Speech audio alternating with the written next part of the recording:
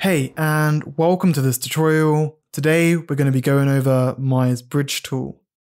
If you want to follow along by picking up the tutorial files, please be sure to check out the VFX Fuel membership over on my Gumroad.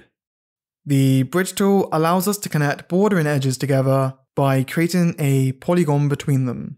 This does only work, however, on single meshes, like not across multiple objects, for example. If you wanted to do that, you're going to need to combine them first. Most of the time, we're going to be using the bridge tool at its default setup. Maybe we change the divisions, but that's kind of just about it. The tool does, however, have a few options to play with, so I'm going to cover those in this video. Here we have two halves of a cube, but note these are one object. Let's go ahead and select both of these edge loops on either side. Just double click in the edge to select the whole loop. Once we've done that, let's use Shift and the right mouse button and go to Bridge. Here we have a few settings to play around with.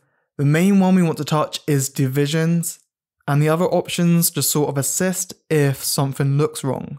But to go over them, Taper sort of expands our bevel, but as you can see on this example, it's doing nothing. Twist rotates the edges on our bevel, which can produce some interesting results, or even just fix any problems you might have come across.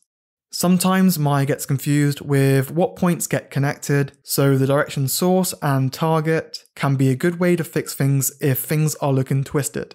Both of these settings being set to plus means that this point, for example, will go to this side, creating the result we see here. If we go ahead and switch one of these to negative, we get a flipped result. For example, this point is now bridged down to this one.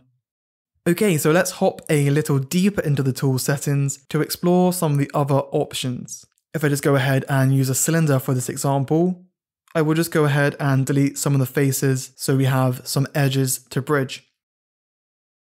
Go up to Edit Mesh, Bridge, which is just another way to get to the tool. Click the little menu box, and now we have the options. We can go ahead and set the divisions to 3. I know this will work as I have 3 edges running through the hole in my mesh. Right, so notice the options for smooth path, and there's another one which is the same, but it also adds a curve. Let's just try smooth path. Just make sure you have your edges selected, hit apply, and you can see we get a nice curved bridge with the divisions we specified. I like the curve option, so let's go ahead and apply that to our mesh. And we can now go into control vertex mode on that curve and make some adjustments. So we can kind of close this gap, and then we can merge these verts to quickly fix our hole. The bridge tool is a super useful tool, and again, you probably won't dive into these settings too much, but it's good to know that they exist.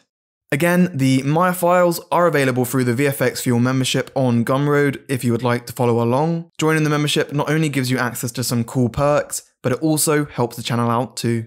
Well, thanks for watching. I hope you found this tutorial helpful. If you did, hit the like and subscribe buttons, come chat with me on Discord, and I'll see you in the next video.